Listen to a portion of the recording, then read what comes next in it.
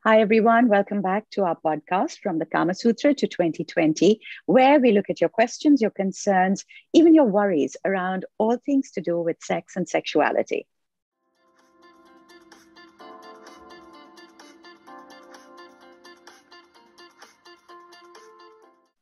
Today, we don't have with us Dr. Anvita Madan-Bahel, but in her place, we have the beautiful, the one and only Leeza Mangaldas. Leeza is one of my favorite people, one of these amazing ladies on social media. She's on Instagram.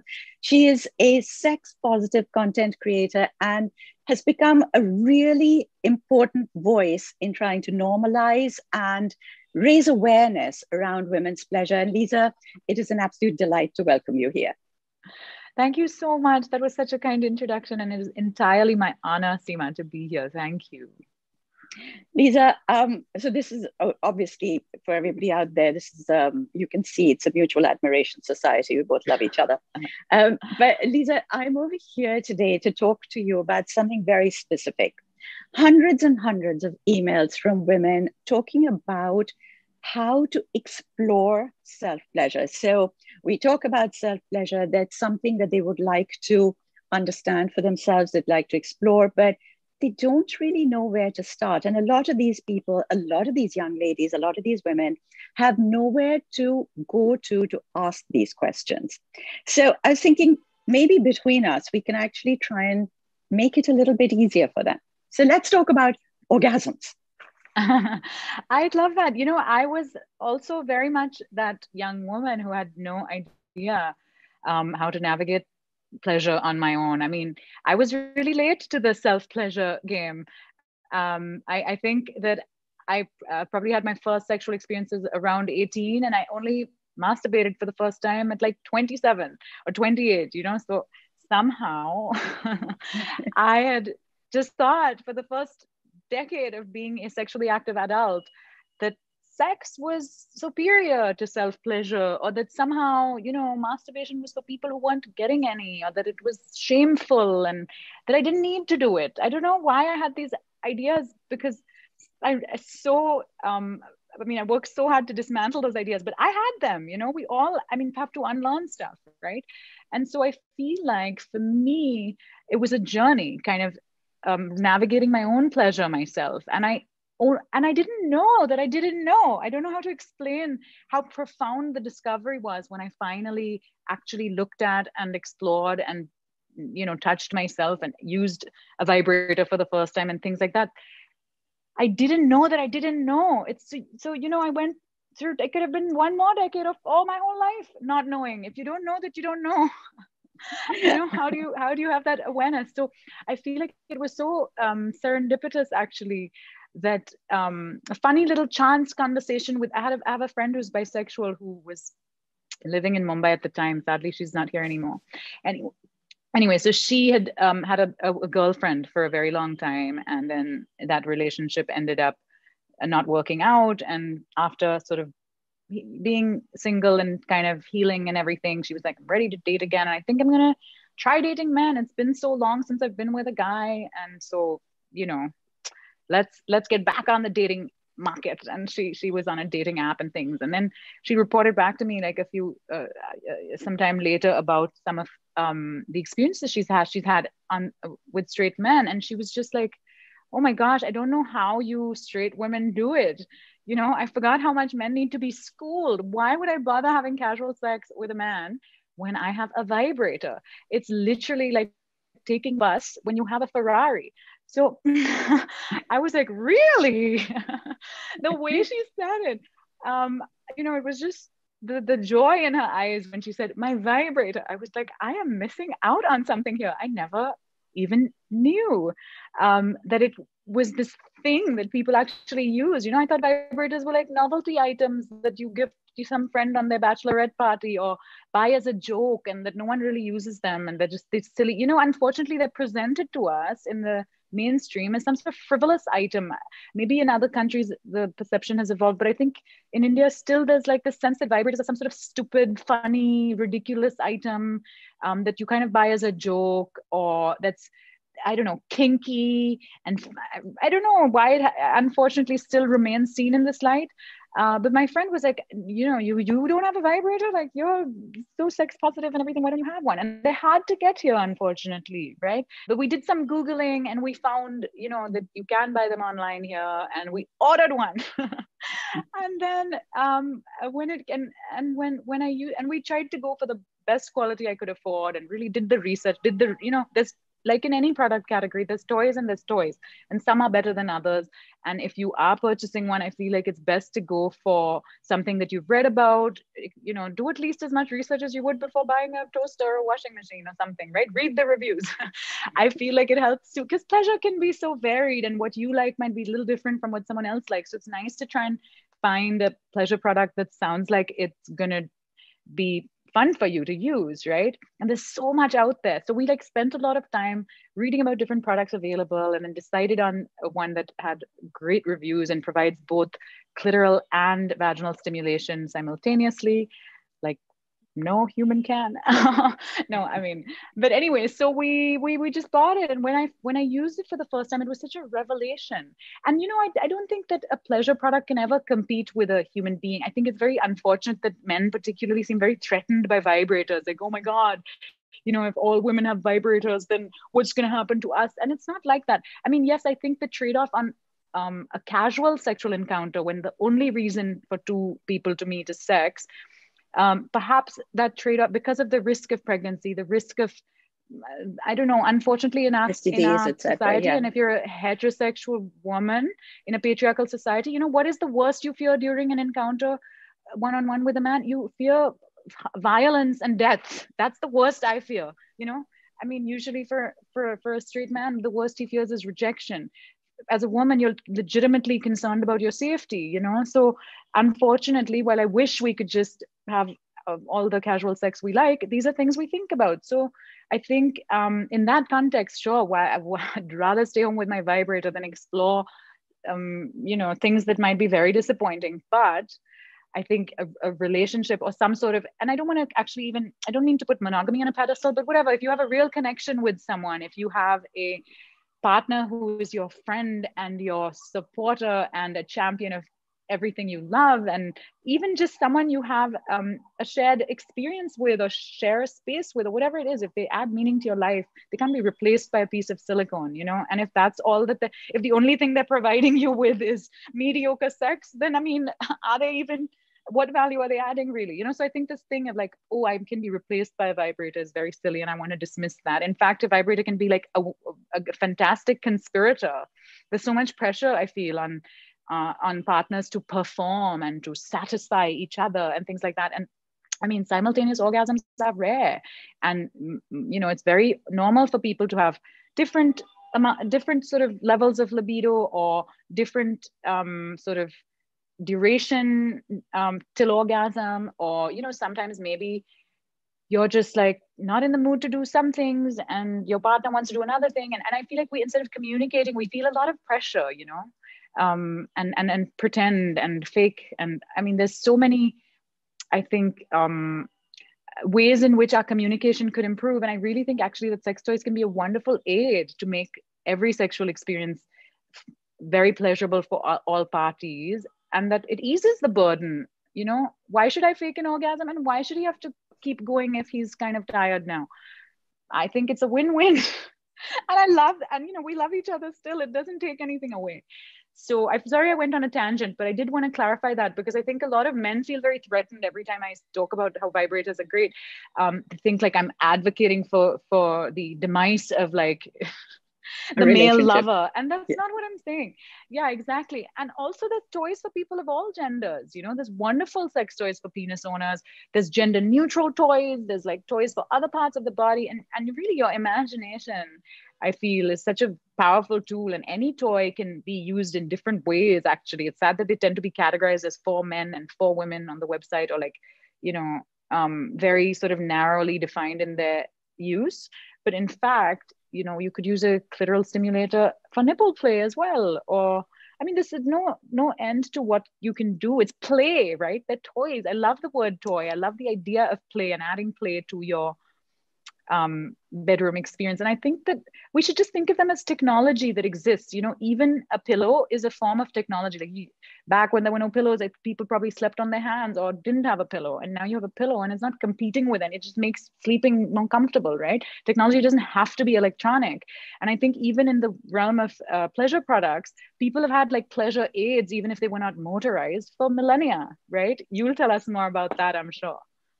Absolutely. And I think that I'd like to sort of say that what you just said about how it really adds to the relationship experience. Well, the Kama Sutra definitely says that if you have a really good, mutually pleasurable, intimate relationship, then any couple who have that sort of love between them should use these pleasure instruments together, because it just adds to it. Like you said, it takes the pressure off you, of either partner at any particular time. And it adds variety to it. So, you can stay monogamous, but add variety without actually stepping outside the marriage.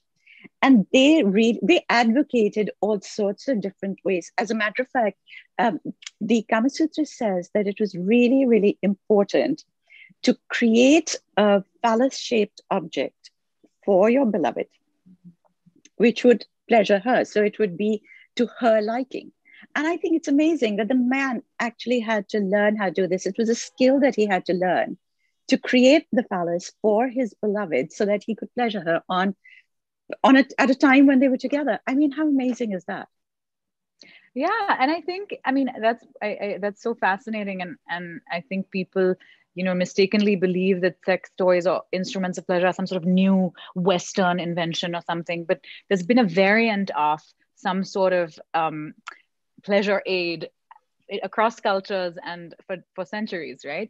But I think it's also talking about vibrators also. Sorry, I think I was telling you this story earlier, that 2,000 years ago, when Cleopatra had her little egg, she used to have this little wooden egg, highly polished, which was sealed with really angry bees. And she would use that. Now, I mean, the thought of it scares me, I'll be honest. But the idea is that, yes, the idea of vibrating inside you, it's not a new thought at all. Even the idea of the vibrations, there were no batteries in her time. So I guess she had to use this.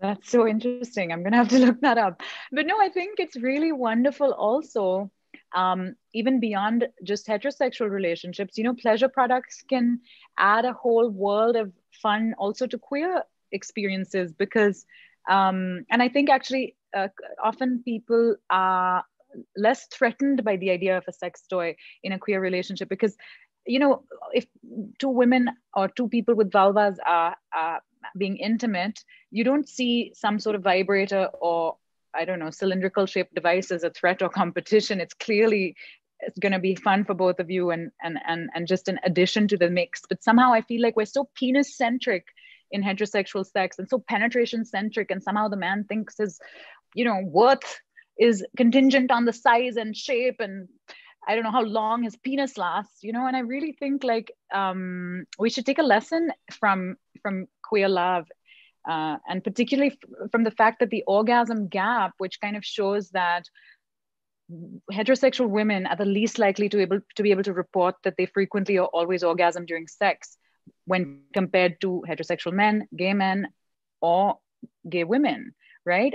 And many women also claim that they're reliably able to orgasm during self-pleasure. So why is it that in all other scenarios, women experience orgasms, but only with straight men, there's a big gap? Obviously, there's something happening here. Not that women's orgasms are hard to attain, but rather that the over focus on penetration and the penis isn't really serving anyone, right? I feel like we still define sex, heterosexual sex, like predominantly as penetration. A penis has to go into a vagina. But why? Why can't oral sex be the whole event? Why can't, whatever other thing that you both find pleasurable be just as legitimate as penetration? And so many men write to me being like, I don't think I have a big enough penis. I don't think I last long enough. Is it okay if I sometimes struggle to get an erection? I'm so embarrassed.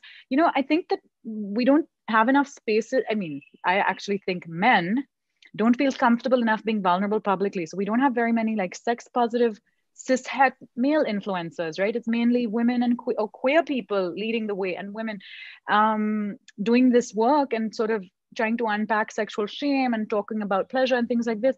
But men are so abundant in my DMs. I feel like they are yearning for a space in which to be vulnerable, but they've created for each other and for themselves this trap of masculinity where, you know, they don't talk about this stuff openly. But I think if men were honest, they do also have lots of body insecurities around sex, a huge amount of performance pressure, worry about things like how long, penis size, erection, all of this stuff. I don't know. And I feel like even a lot of those concerns could be mitigated, you know, by looking at sex as more than just penetration, by recognizing that you can please your partner in a lot of ways other than just that have nothing to do with the size or duration of your erection. And also that sex doesn't have to end just because you ejaculated, you know, all of these things. So I feel like it's really worth, regardless of gender or sexual orientation, talking about this stuff so that there's more pleasure for everyone. And I think straight women particularly, given that the orgasm gap is so skewed outside of their favor, we need to be talking about it, you know? We need to be talking about it. We need to be working towards it because, as I've always said, I think, you know, having an orgasm does such amazing things for you, for your psyche, for your stress levels, for your blood pressure. It makes everything better. You have a little orgasm, you move on to the rest of the day. It is fantastic. You know, you have it at night, fair enough. You move on for the rest of the day, the next day, and be really, really productive. And it's a good thing. It's not a bad thing. It's a good thing to explore. It's a good thing to have. So I agree with you. I think that we should be exploring pleasure. We should be exploring self-pleasure if it can't come from other places. And self-pleasure is not a bad thing. It's not a sinful thing. I get a lot of emails asking if it's a sinful thing to do. Is it a bad thing to do? I even had somebody recently write to me and say that if she is still a virgin, will that mean that she will have bad skin? Will she get pimples if she hasn't had sex? And I was just thinking, I mean, not only do we put far too much weight on this idea of virginity and what it can do to you, but if you're that concerned that you think that not having sex or not having a sexual partner will give you bad skin, that maybe your hormones will change somehow, then self-pleasure with an instrument of pleasure will be the way forward. I mean, I think a lot of, you know, there's so many myths around what masturbating or not masturbating or having sex or not having sex is going to do to you. I don't think masturbation or sex or not having it or anything has anything to do with acne, hair fall, blindness. I don't know, people have all kinds of associations that they want cleared up, like will having sex or masturbating cause this, and this, or will not having sex or not masturbating. No, like, no, you're going to be fine. You don't have to have sex. And if you have sex, good for you. It's really up to you, but it's not going to, it's not going to end up causing this list of like strange other outcomes that are really falsely correlated. I think that it's also important though to just, I mean, I want to just put it out there that there's no pressure to have sex. There's no pressure to masturbate. There's no pressure for every sexual encounter to result in an orgasm. I don't mean to be prescribing that this is how it should be and this is what you have to do, and this, but I just think there's so much shame kind of that we're all burdened with, that I just want to reassure you that if you do want to explore, or if you do think it might be fun, or if you would like to have an orgasm, then by all means, you know, there's nothing inherently wrong with, or as you were saying, sinful or shameful about pursuing your own pleasure or investigating your own body and exploring all of this stuff. So I don't mean to be prescriptive. I only mean to try to normalize this. You know, it's up to each person to decide what they want to or not want to do. And also, I mean, sex doesn't have to be goal oriented. If it isn't ending in an orgasm, it might still have been fun. And I feel like, you know, different people have differing sort of attitudes to what's pleasurable or what they enjoy. And for some people, even just intimacy might be very pleasurable, and they might not enjoy sex as much. Or, I mean, there's people who are, you know, asexuality is also a valid orientation, and I feel like it's rendered almost invisible, even though there's so much sexual shame. I feel like at the same time, we kind of have this hypersexual media landscape where we think that something, you know, you get punished for being a slut, but you also get ostracized for being asexual. It's ridiculous. We shouldn't be punishing any of that, right? Like, live and let live, I feel, is the main thing I want people to be able to do. I just think that even just having conversations around it, are great. I mean, I just think, like you said, you get punished for almost anything. If you are having sex, if you're not having sex, if you enjoy the pleasure, if you don't enjoy the pleasure, it's like, this is all bad. This is like the pit of hell. This is the black hole from which you will fall through and burn in hellfire forevermore. But to come back to, if a woman decides that she is going to explore a little bit of self-pleasure, and she's going to come and maybe pick up an instrument of some kind, what are your bits of advice to start off? Like, what are the things? Can we give a little how-to, a little brief?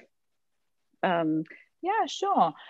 I think, again, I think it's important to just, the caveat is that like the specificities of your arousal and your pleasure may be a little different from mine.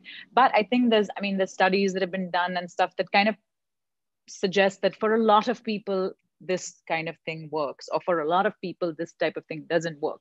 So it's from studies around the orgasm gap and stuff like that, it does seem that the clitoris is kind of neglected and ignored in heterosexual relationships because of this over reliance on penetration as the definition of sex. And I too definitely thought that, that sex is a penis in a vagina or something inside the vagina. And I didn't realize that in fact, you can have only clitoral stimulation and have this magnificent pleasure. In fact, at least for me, and I think this holds true for a lot of people with vulvas, clitoral stimulation is required in order to reliably experience orgasm, whereas like the penetration is optional. It can highly enhance an orgasm. I love the combination of clitoral stimulation and penetration, but penetration without clitoral stimulation is unreliable, at least for me. And it seems to be statistically the case for quite a lot, for the majority of women. There are some people who do find only penetration pleasurable. And maybe you don't like clitoral stimulation at all, that's fine too. So there's no right or wrong way, or I'm not saying that this is the only way and this is how you should do it. But there's some kind of, in an attempt at making this information available and sort of understandable, there's certain generalizations, I suppose, that researchers have tried to make based on pools of data. And it seems, research suggests, and from my own personal experience, I can corroborate that it is true for me, that clitoral stimulation is among the most reliable routes to orgasm for people with vulvas. Penetration alone is not sufficient. And so a toy like a clitoral stimulator, which literally has nothing phallic about it, it looks like a small, something you can hold in your hand with a little circular nozzle. For me, like, that toy was such a revelation, because my first toy was a dual action toy that I described early on. And it was like a rabbit style vibrator. It was many years ago. It's kind of a crude looking toy, but it has like a phallic insertable end and a small rabbit with vibrating ears that's on the clitoris. And I liked that toy. It was a very fun toy as well, but it was my first toy. I hadn't tried a lot of toys. Having now, I'm quite the sex toy enthusiast, and having tried a bunch of different toys, one of my favorite toys now is the clitoral stimulator. It's sort of like air suction based. So there's like the nozzle at the top just provides very targeted stimulation to the clitoris, and you're holding it. And it's very comfortable to hold, unlike a bullet vibrator or something where the whole thing is just buzzing. I didn't personally enjoy having like a very strong vibrating object in my hand. Like, that detracted a little bit from the overall experience. And I love that with the clitoral stimulation, that the vibrator is only acting on the clitoris and the rest of the device is actually quite stable and quiet. And so it's it's just doing the right thing at the right place. I find it very effective. I think it's also quite fun to use more than one toy at a time. Another thing that didn't occur to me early on, I thought like you use this toy and then you use that toy, and like they're each, to be used individually. But in fact, using like a non-motorized insertable wand, like let's say, there's some really beautiful stainless steel non-motorized wands. There's also, there's like I know people think that glass toys are, ooh, that sounds scary, but there's a particular type of borosilicate glass that's very difficult to break, and that's, totally non-porous. And I mean, the wonderful thing about glass and steel toys is they can last you a lifetime if you care for them carefully. That like good for the environment. You're not using batteries or plastic or anything. And they can be incredibly wonderful tools as well. They're like sensitive to temperature. You could put it in cold water or hot water beforehand or whatever if you want to experience temperature play, things like that. But So for me, working with a clitoral stimulator and a non-motorized wand together is glorious. I highly recommend it. And yeah, I mean, but I think, I tried so many different toys, and then I realized that this combination is just explosive. All of them were fun. I mean, there's some toys, like as I was saying earlier, also with anything, like sometimes you get a dud, right? You might want to buy some, I don't know, dress that looks beautiful on the website, and you get it and like it doesn't fit, or there's no pockets or whatever. So this trial and error for sure. You might buy a toy that you think sounds great, and maybe it's not as powerful as you thought, or maybe the vibrations are too loud, or maybe it's not as comfortable as you thought. Like there's definitely, I'm not saying every single toy is perfect. And I think it's worth giving toys a chance. Like many people just get one toy, they'll go for the cheapest toy, and it's kind of dinky, and then like, oh, this wasn't even so great, and then they never buy a toy again. I feel like, as with anything that you end up enjoying, even something as simple as food, like if you're trying a new food, you try sushi for the first time and you happen to go to a sushi restaurant that isn't very good, and then you dismiss sushi for the rest of your life, you're missing out, right? So I feel like it's worth like trying a few toys. I know I wish they were more affordable, and I know they're not easy to access here, but I feel like with anything, it's a whole world that's worth, if you're interested in exploring, worth spending time and energy kind of figuring out the good from the not so good, and giving it a chance. There's a learning curve. I feel it's not necessarily instantaneously going to be like you bought yourself the perfect toy, but I feel like when you do I mean, it can be quite life altering. Lots of vulva owners have had their first orgasm using a vibrator or a clitoral stimulator or some sort of pleasure instrument, because there is something incredibly effective about the stimulation they're able to provide. So I feel like, why not embrace this technology, just like we embrace all kinds of technology. I totally agree with you. I'm 100% with you on that one. Okay, let's talk about the little clitoral stimulators, the toys that come specifically for clitoris stimulation. Now, I know that, I mean, I would also recommend to people that you could even use it while you're having sex with a partner. And Absolutely. It just does two separate things altogether, and it's fantastic together. It doesn't take away from your partner. Men, if you're listening out there, guys, it doesn't take away from you. This is just an added thing to add to the excitement of the whole thing. But let's actually talk about how you would use it. How would you recommend? Because it doesn't have to penetrate. So I think a lot of women would probably find that an easier thing to use, because it doesn't have to be put inside you. It can just go into the lips. Right. So with clitoral stimulators, it's a toy that can be used just externally on the vulva, on the clitoris, essentially. So yeah, there isn't really a part of it that's insertable. They make some with an insertable end, but the classic clitoral stimulator is literally kind of just like a device with a small handle and a nozzle. Almost looks like one of those things you could, those like electronic face cleaning things. It has a similar look sometimes. So it's literally just something you hold and use externally. I do think that a lot of sex toys, and actually sex in general, can be more fun with lube. And with clitoral stimulators, maybe you don't need that much lube, but it's still fun. Lube just reduces friction, makes everything slidey. Fun. It makes everything fun. I think lube is one of the unsung heroes of like pleasure, and lots of fun to incorporate into solo or partnered play. And I think the other thing that I want to just say is that even self-pleasure with your own hands, or, exploring things without something that you have to go out and buy, or that you don't have access to or can't afford.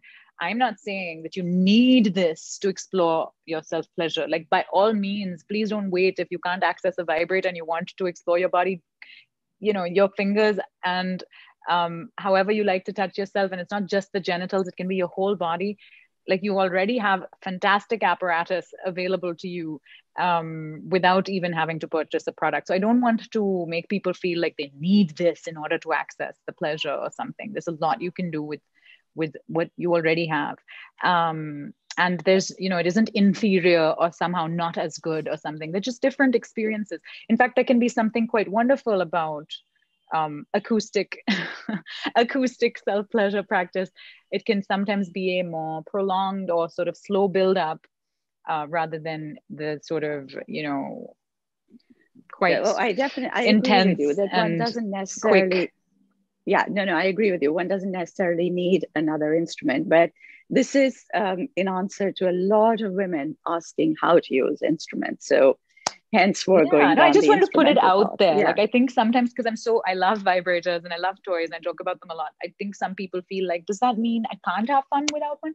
And not at all, not at all. And of course, Lisa, we can also use the same clitoral stimulator on different parts of the body, because I know that the nipples, for instance, are a really sensitive area for most women. And I think that this little buzzy gadget does beautifully on the nipples as well. Yeah, it can be fun. I mean, I think, your body is a wonderland, as that song goes, and go forth and explore. I think the only pleasure product, or one of the few that needs a little caveat, or rather not pleasure product, the part of the body that many people don't know enough about, that you do need to be careful with what you put inside, is if you're exploring anything with the anal region. Unlike the vaginal canal, which has something can't get lost inside your vagina because the cervix will not let something go further.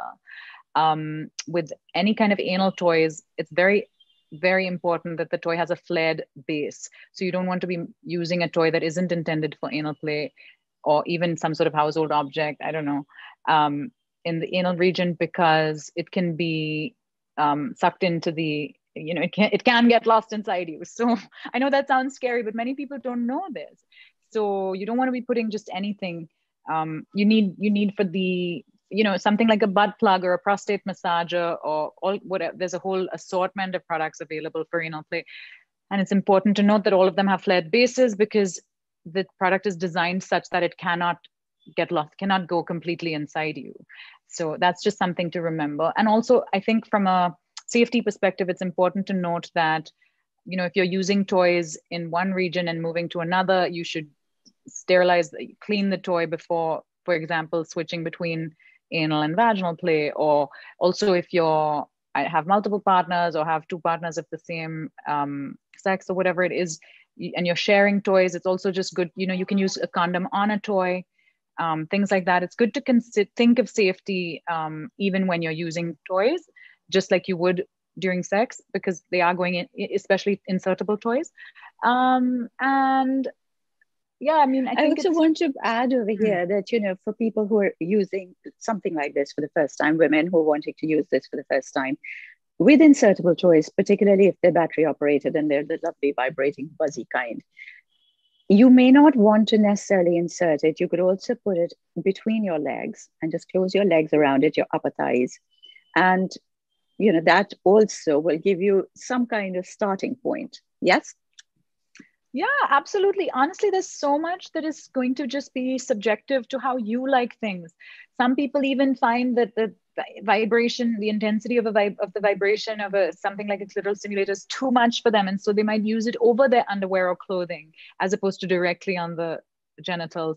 Or you could use, I mean, any vibrating object could be used anywhere on the body, and often these products are sold on online marketplaces and things with euphemisms, just like massager, and to some extent it is a massager. I mean, if you like how it feels on your shoulder blade or anywhere else, I don't know, it's your scrotum, who knows, you're free to use it that way. I mean, I feel like there's no one to tell you what you can't do with these things, other than from a safety perspective, like what I explained about the butt plugs and things. There is no real rule book for where, like, you could be anybody of any gender and have fun with an assortment of toys. I think we're too prescriptive in the catalogs of these toys, that this is only for women and this is only for men and this is only, the gender identities exist beyond the binary, and everybody with a vulva might not identify as a woman. And I mean, I feel like we I think need that's probably to just open a our minds marketing thing to be able to to all sell of that. more. Exactly. Yeah, that's just a marketing thing, so you can sell more products, because if you say, well, this is for women and this is for men, then that people are buying two separate I mean, things. I think like also the society tends to be so binary in its viewing of gender that is, and just ends up being how people see the whole world, right? Think women and men. But I think it's nice to move beyond that. And now there's so many gender neutral toys available as well. I hope they become more easily available in India. And they have like nothing phallic about, I mean, I think what's nice is that sex tech has really evolved, such that these objects are not funny and crude looking. They're actually quite beautiful. And like the design and the aesthetics of the product make them a pleasure to just behold and use the way you would like to use any beautiful, nice thing, that there's a certain pleasure to using any object of beauty, right? Even a beautiful pen or paintbrush can be so much of a pleasure to draw with or write with. And similarly, it can be just a nice, wonderful thing. I agree. It can seem extravagant or something. Sometimes they're really expensive, especially here. And I think they deserve to be everybody, it wish that they would be as, ubiquitous as toothbrushes or whatever other everyday wellness product that we might use. So I hope to see that day, instead of it seeming like this indulgence item or some sort of like thing for rich people, or I think it deserves to be a very democratic and accessible tool, because everyone deserves pleasure. Everyone. So tell me, just to sort of wind up the conversation, how does one, you're talking about what you can buy here, meaning in India. Is it not illegal to have sex toys? Isn't the sex toy trade in India illegal? No, it's not illegal. I think there's a lot of misunderstanding around this, because it is a kind of nebulous and complicated arena in terms of what the law says. So actually, there's nothing that says sex toys are illegal, as far as I understand. I am not a lawyer, but as you know, there are a huge number of retailers. It's not just one. There's 10 or 15 or 20 or maybe more selling sex toys online in India already. So it isn't illegal to sell sex toys per se. It's just that we have this obscenity law, which is very subjective in its application. So what one person considers obscene might be very different from what another person considers obscene. But in general, for example, I think most of the toys that are retailed here, you will not see nudity on the packaging, for example. They might be called massagers or pleasure, something a little bit more euphemistic than very explicit description of what genital it's supposed to be used on and things like that. But even very mainstream companies, like the types of condom brands, I don't want to name brands in this podcast because this is not what the podcast is about, but just, I'm sure people will know what I'm talking about. Very mainstream, like very, very readily available mass brands that are available at our chemists that sell condoms also make like vibrating penis rings and things like that, and they're available today at the chemist. They're like in full view, and that is a form of sex toy actually, right? Lube is also readily available. But the more the sort of foreign brands that have this cult status in other in other sex positive spaces globally and stuff, with the award-winning brands for the R&D and design that they've made, it's harder to get that here. But there are places where you can even get that here. Unfortunately, you're paying a premium because of the import and customs and stuff. But no, it's not illegal. I think that it can just be difficult sometimes to buy pleasure products from websites that are headquartered in other countries that have to ship to India, partly because you have to do like this whole customs declaration type of thing when you receive a product from abroad, and you have to declare what it is. And at the discretion of that customs officer, you may or may not get your product. Does he think it's obscene, or does she think, or do they think it's obscene or not? So you might get your product. I've received several products that I've ordered from international websites with no problem at all. But if it looks very much like a dismembered genital, it might be confiscated at customs. So it's this very gray area in terms of the application of the obscenity law. It isn't actually a black and white, this is illegal, and that's how so many retailers are selling here. At this point, even on again, I don't want to name brands, but like think of the globally most prominent e-commerce marketplace run by a man called Jeff. They're available there. So look up massager, Look up massager. Is that what they generally go under? There's all kinds of things. Even if you look up vibrator, it'll take you to that. But often the retailer is calling it a body massager, women's massager, or pleasure massager, or something like that. But it describes what it's... In the very early 1900s, when they started in the West selling vibrators and so on, they used to be marketed under household appliances with vacuum cleaners. I know that. Lisa, do we have any golden rules for potential instrument owners? So I would say first, if you haven't already, first just take a look at your own vulva, take a close look, figure out what is what, explore the region yourself before you even acquire a toy, see what feels nice, what doesn't, what kind of stimulation you like, what intensity of stimulation you like. I feel like just that can take like a few weeks or months. So I mean, it's a journey. It's a marathon, not a sprint. But I would say it's very worth your while to, if you're interested in exploring this stuff, to spend some time first just really getting to know your own body and pleasure. And then once you're familiar with sort of what you do like, I think, or even in tandem, perhaps you can, it depends. I just meant to say there's so much you can do before even acquiring your pleasure product that might make your selection more satisfying.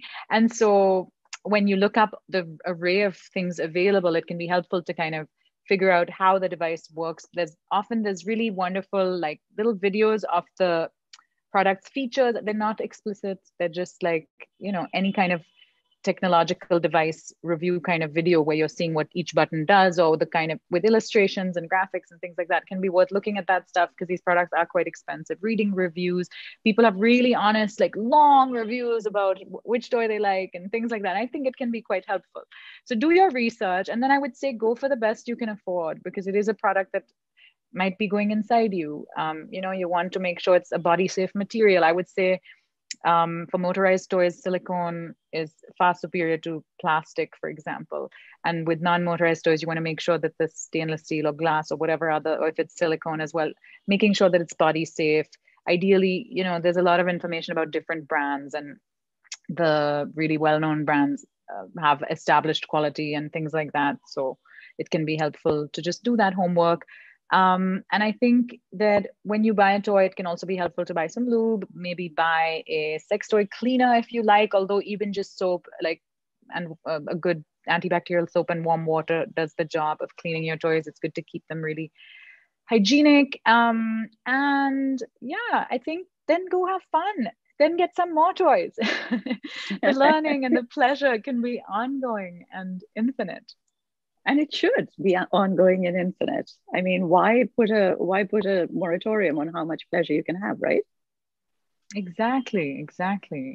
And as we said earlier, I would sort of like to reiterate this, that you don't always have to insert the sex toy into you. So for all of you who've written in to say, how do you use it? How do you explore your own pleasure? How do you get around to understanding more about sex toys? If you manage to get one and you want to try using it, either, as Leeza said, you want to use something that's stainless steel, you could put it into cold water or hot water, and then put it against different parts of your body to see how the temperatures feel. If it's a motorized one, again, put it on other parts of your body, see how it feels. Put it, into the crook of your elbow, put it into the crook of your knee at the back. That's a particularly nice area for me, I have to say, the back of my knee. There are just lots of spaces on your body that you can try it. Don't rush into anything. And remember that the whole idea, as Leeza started off by saying, it's about playing, it's about having fun, it's about pleasure, it's about joyousness. The point is that you're exploring something that will give you a great deal of pleasure. Not and it's pain, yours to not explore. Unhappiness. Yeah, and it's yours to explore. You know, it's your body. I feel like we don't have this message enough that it's out. This is my body. Why can't, I have autonomy and agency over this body. I feel like as a woman, you don't get that message enough. It's as if you exist only for other people's pleasure, not just sexual, but you're constantly, you eat after everyone else and you make everyone else tea first, and you're always smiling. You put your needs and your agency last, I feel, especially in South Asia, where like conditioned to behave like this, as if this is not really my body and I just exist to please other people, And so I feel like it's so empowering to pursue your own pleasure in this very direct way. Sorry for interrupting. No, Leeza, I'm really happy that you said it, because I was about to say that, and I think you just put that across really well. We do always put ourselves last. And certainly when it comes to pleasure, because I guess it's an age-old narrative, it's a millennia-old narrative that a woman's pleasure is not of any importance. And I think that's what we are between us trying to change. So I really hope that everybody's going to take something away from this chat, and something that'll add to their lives. And for everybody out there, if you've enjoyed listening to us, please do like, comment, subscribe. We always love hearing from you. And certainly if it's people coming back and saying that they're going to put this to good use, we like hearing those comments even more. Don't we, Leeza? Absolutely. Yes, here's to more pleasure for everyone.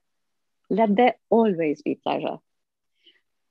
I am, as you all know, on info.seema.anand at gmail.com. I'm here for your questions, so please do write in. And if you want to connect with Leeza, she is on Instagram under Leeza Mangaldas. Not difficult to find her at all, and that's the best place to get in touch with her. In the meantime, stay safe, stay well, and we'll see you over here very soon again.